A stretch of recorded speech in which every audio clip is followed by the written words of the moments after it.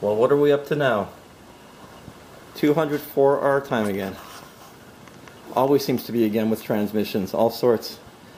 Well, we're in the process of putting together a 204R for a 32 deuce scoop street rod. Has a turbo 350 in it with roughly a 273 gear in it, but the owner wants to change it out for like a 355 gear in the back, but he wants to keep his fuel economy, so the best combination would be a 204R because it's very, very limited the space that he has, and this is really the smallest overdrive that we could find. And there's a few things that I've learned since I put together the one in my Vista Cruiser, which has subsequently been modified in itself. A weak spot in these things that we're finding, you have to be very careful with them, is the low sprag in them. Some of the older ones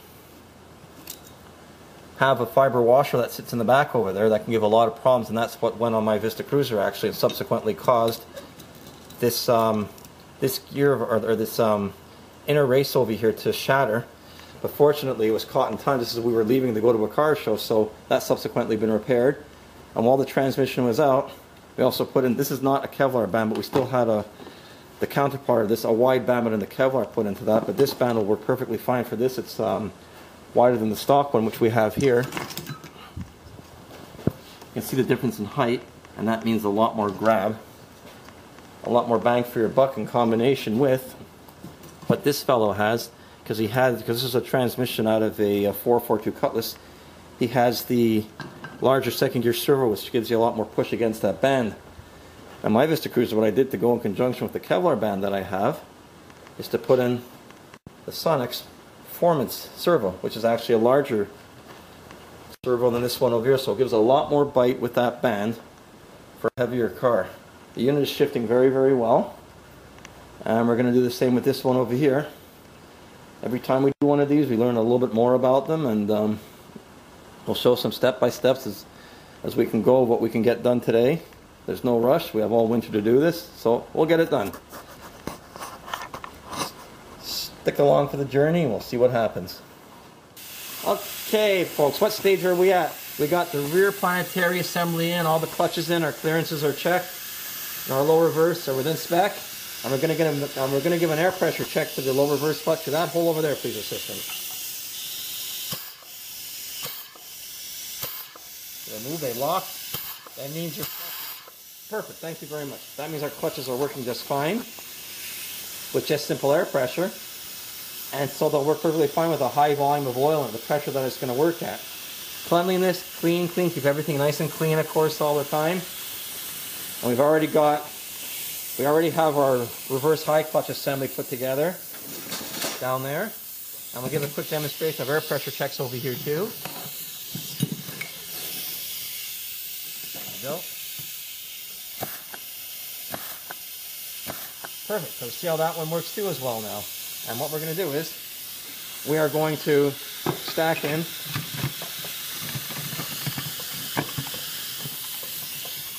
our forward clutch assemblies now. We've been soaking these plates in oil in there. They have to soak for a good 15-20 minutes, which they've been doing. So we'll just get them stacked in.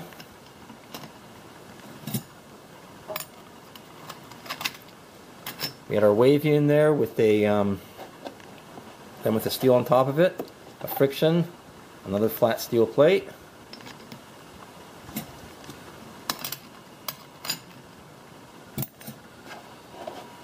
Friction,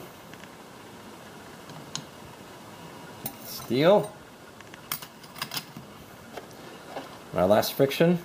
The forward clutch in a 204R comprises of 4 frictions and several steels, and of course your pressure plate on the top.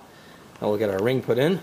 See if we can do this single-handedly with the camera. Maybe I'll get my assistant to do that if he doesn't mind.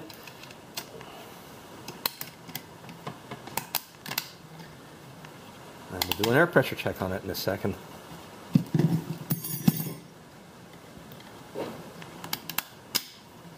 Okay. I'll get the air pressure check done here once again. And of course we'll air pressure check it once it's inside the transmission, but you want to do all these steps now. Of course you measure for clearance. It'll be this one over here, I believe. Nope, wrong one. This one over here. There we go.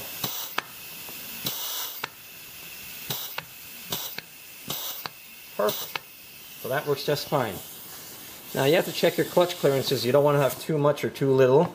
Roughly anywhere between, well, anywhere between to 0.040 to 0.055, 0.060 is usually enough for clutches.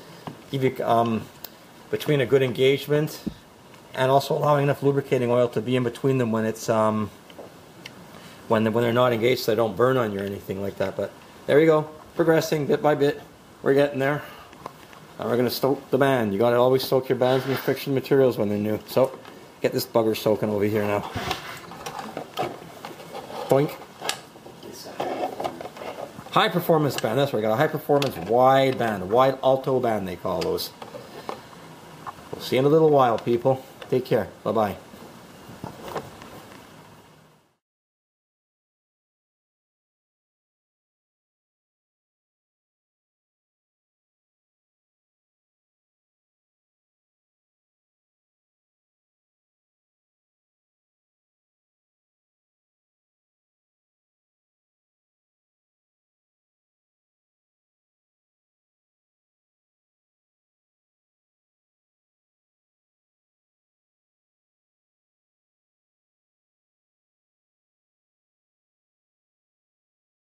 Pressure checks. Yes, it's working, that one. That's your forward clutch. Now we're going to test our reverse high.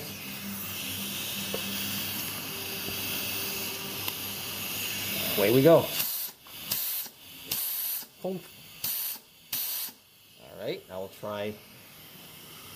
I will try our high section.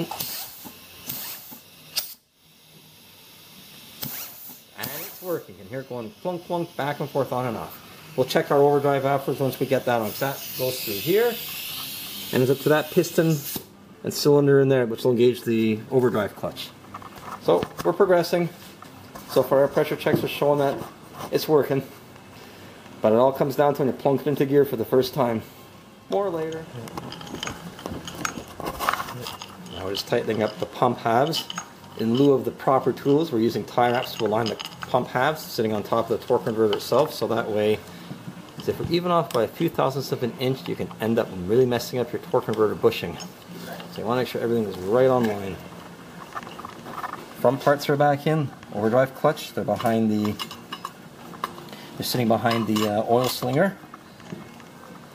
And we're just about to the point of where we're basically putting a shift kit into a transmission. There's a second band moving down. That's the wide band that we have in there now. Pretty much progressed. We're on our way. And we got the front pump in. Turn the air on, Dad. Okay, we got our front pump back into the assembly over here. We got our proper clearances checked, measured, all proper. Now we're going to check our second clutch.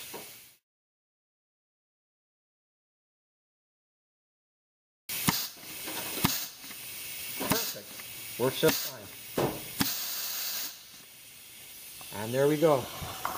We'll have more of this within a week or so. We've pretty much wrapping up for the day. We got to shave down our pin for the servo, because we have that new band in place. So we pretty much have to shave down the pin to fit, because it was too tight a clearance when we gave it a check test. And if that band is too tight with the servo cover on, you're going to burn it out pretty fast. So we'll have to do, I'll shave it down maybe 50 thou or something like that, but that should just be what we need, what the doctor will call for, and then we'll be able to get it back in. And this is the Grand National type servo. It has a larger apply surface area in the piston, by the way.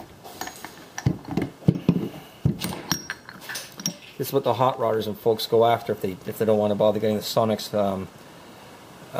servo like I have in my station wagon, but this one works plenty fine on its own too. So look at this one, a pretty decent shift, nice and mild at low throttle, but a nice wicked, probably a screech shift under high throttle.